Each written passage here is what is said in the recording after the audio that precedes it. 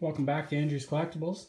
Today is Wednesday, it's Random Figure Review Day, and we are reviewing these Transformers Battle Masters. We picked these up at a yard sale a little while ago, figured we'd review them. They are not in that great a shape, but they're kind of a neat piece if you are a fan of Transformers or Rock'em Sock'em Robots, because that's basically what they're a take on. So right here we've got Optimus Prime, and we've got, it looks like Megatron, but it's not a very good rendition. And we're just going to go over what they do. They just swivel at the hip, and you've got two buttons that you toggle. They throw punches, and if you hit them right, the head should go up.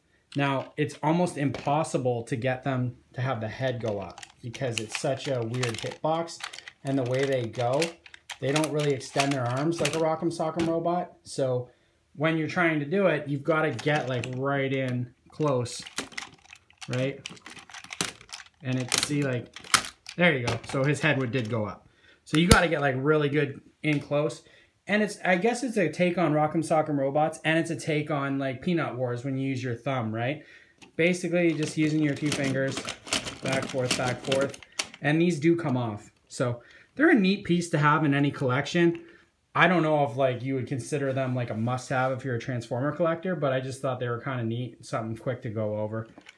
You probably find them at a yard sale or at like a Walmart or something like that for 10 bucks. I got these for $3 at a yard sale. They're probably even cheaper. So if you like my videos, like, comment, or subscribe below. Just a quick video today on Random Figure Review Wednesday. And we'll see you Friday for Force Fridays. Thanks for tuning in. Bye.